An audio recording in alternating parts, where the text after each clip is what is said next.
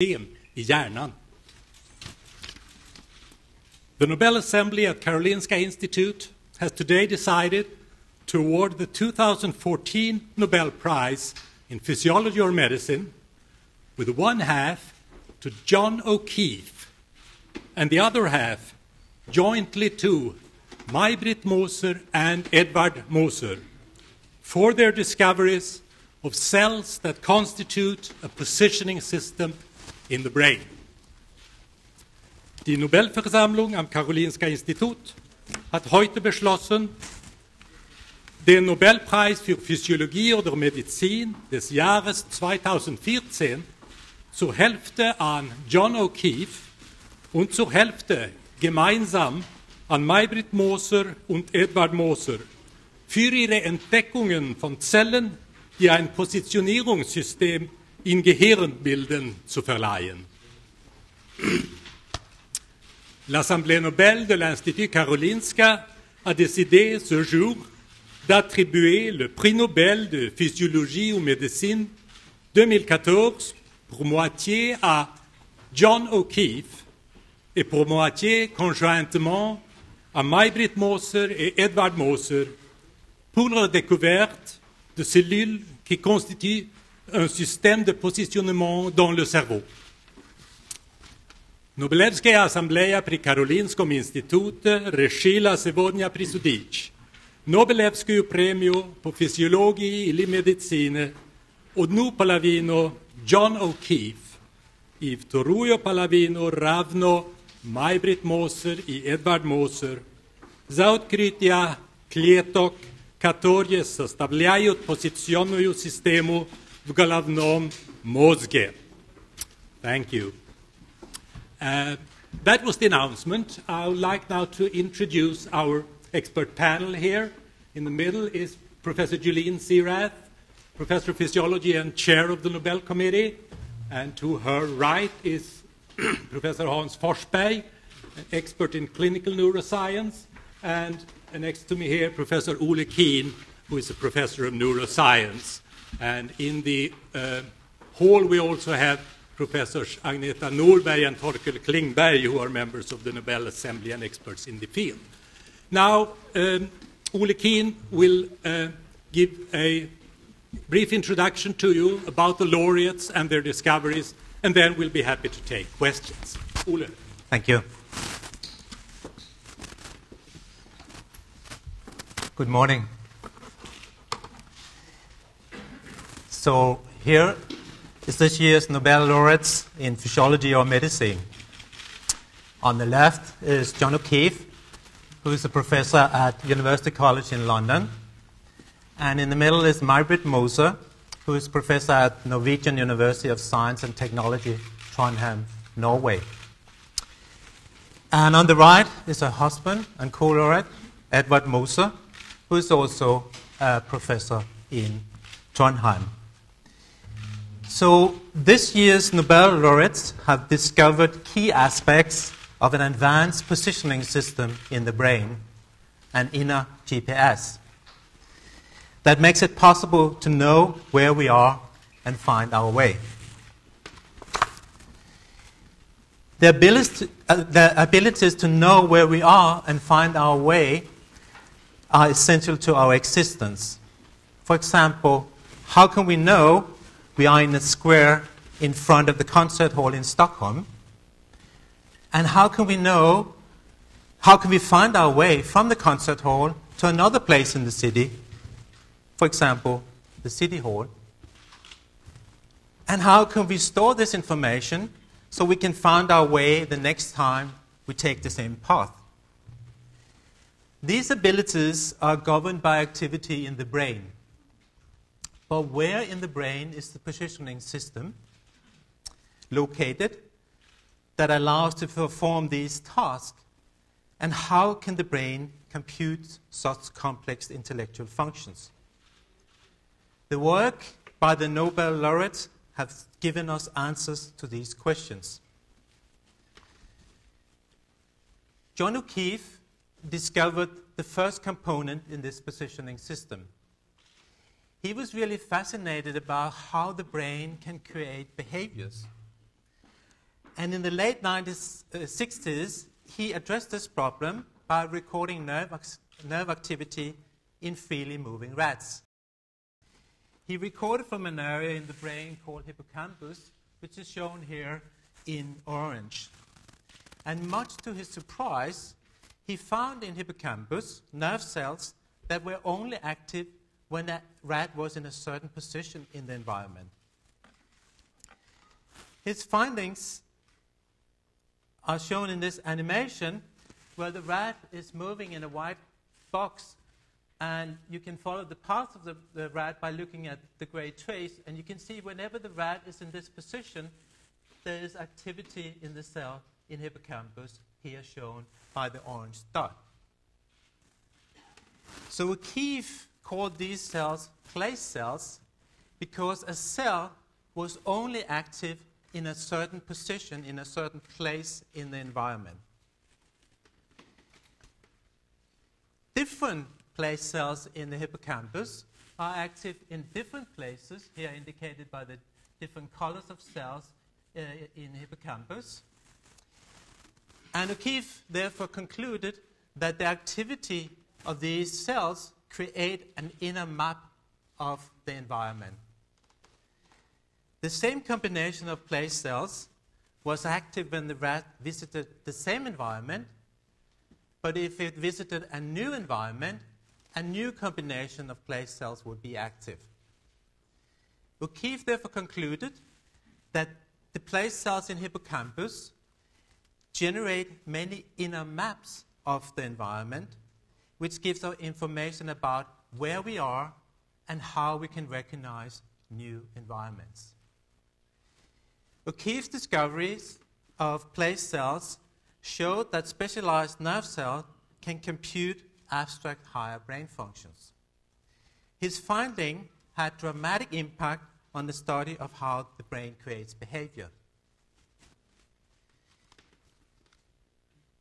More than 30 years after O'Keefe's original discovery of place cells, May-Britt Moser and Edvard Moser found another component in the positioning system. They were recording from cells in the entorhinal cortex, which is strongly connected to hippocampus, and they discovered a complete new type of nerve cell activity. A certain type of nerve cells in the entorhinal cortex were active not in one place, but in many places in the environment, here shown by the blue dots. Strikingly, when the Mosers drew lines between the places in the environment where the cell was active, they discovered that the activity pattern looked like a hexagonal grid. They therefore called these cells grid cells. Different grid cells build up, the pattern of the grid cells is slightly shifted in environment so that the hexagonal cover the entire environment. So activity in many grid cells therefore provide the brain with a coordinate system that divide the environment into longitudes and latitudes that allow us to keep track on how far we are from a starting point and the turning point. The discovery by May-Britt Moser and Edvard Moser of the grid cells showed that the brain can create a mental representation of a coordinate system that can be used for navigation in the external world. The next slide summarizes their findings, showing the grid cells in the entorhinal cortex here in blue and the place cells in the hippocampus in yellow. These two the structures are connected, so you have a coordinate system in the entorhinal cortex and a map in the hippocampus. Grid cells, together with other cells of the entorhinal cortex, form a connected circuitry with place cells in hippocampus. This nerve cell network constitutes a comprehensive positioning system and inner GPS in the brain.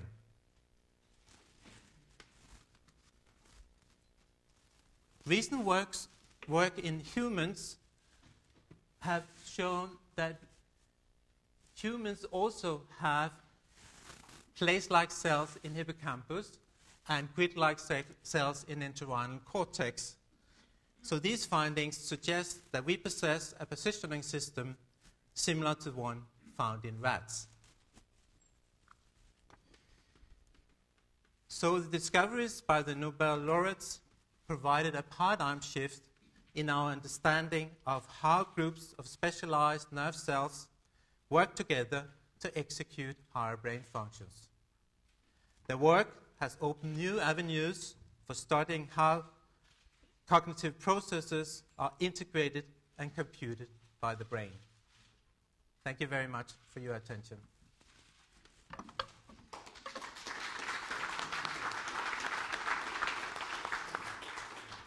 Tack, Ole. And now we're ready to take questions, Swedish or English, svenska eller engelska. Hjärnans egen GPS. Vem vill börja? You're all stunned. But you have to admit it's a fantastic set of discoveries. We're really excited.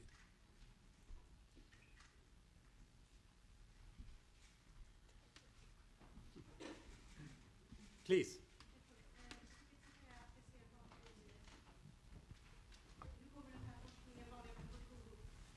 En gång till.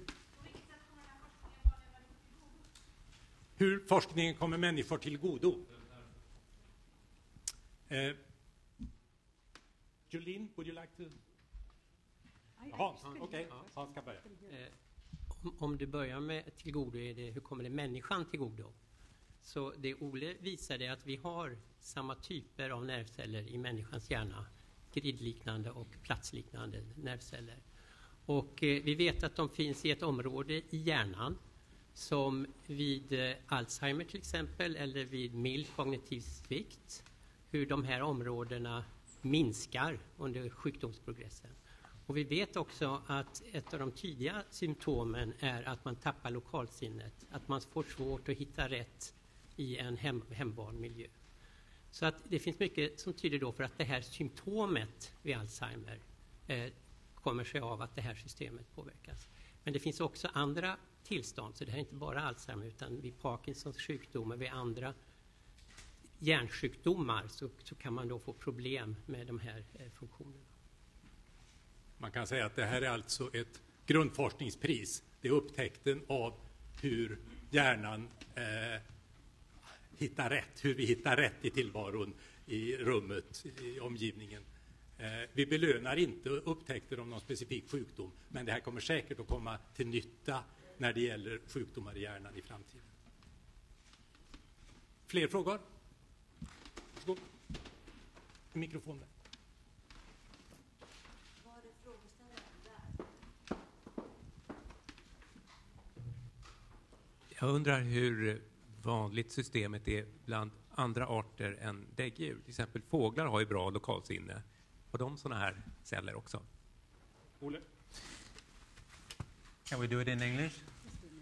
Yeah. Danish.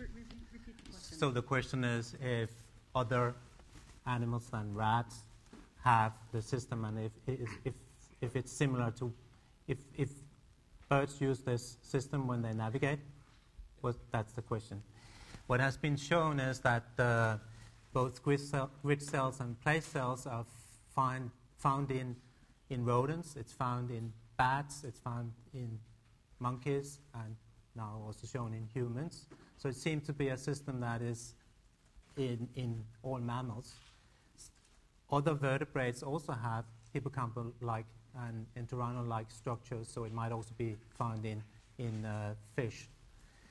Whether it's exactly all the components of this is used in birds is not completely known. There are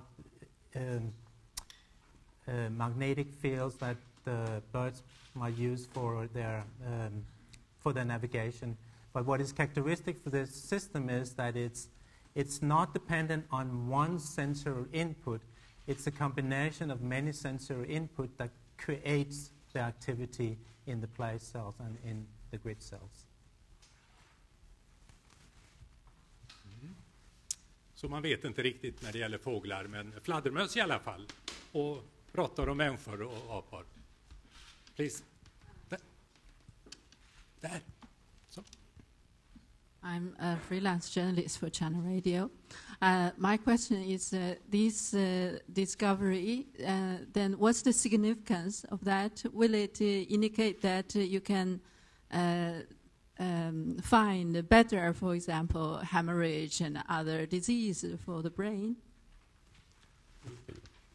No, it's similar to the previous question we had in Swedish, but it's very clear that there are many processes in the brain, and this is one function, one process which has been described. It's not describing the mechanisms of brain disorder. It's a consequence of a brain disorder. So you have a brain disorder, like you said, a hemorrhage or Alzheimer we took as an example, and that disease will disturb these circuits. So you will have an impaired function. So we are on a functional level and a neural circuit level, but not on disease mechanisms. That we cannot use. So again, a prize for a fundamental discovery of how the brain works, likely to give important results and inspiration for research about diseases in the future, but no immediate therapy based on this. More questions? Up there, please.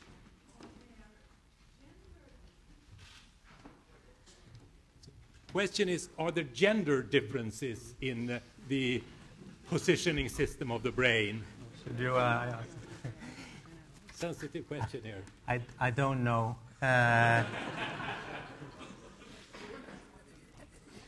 think that I don't even know, but I think that the experiments in rats were done in both male and female rats. I think, is that what you're aiming at? Hans has information here. So this is just, we don't know about particularly the grid cells and the place cells, but we know about the sense of place and navigation, and there, yes, there is a gender difference in humans. One half of us can navigate better than the other, if you look on an average. Okay, more questions?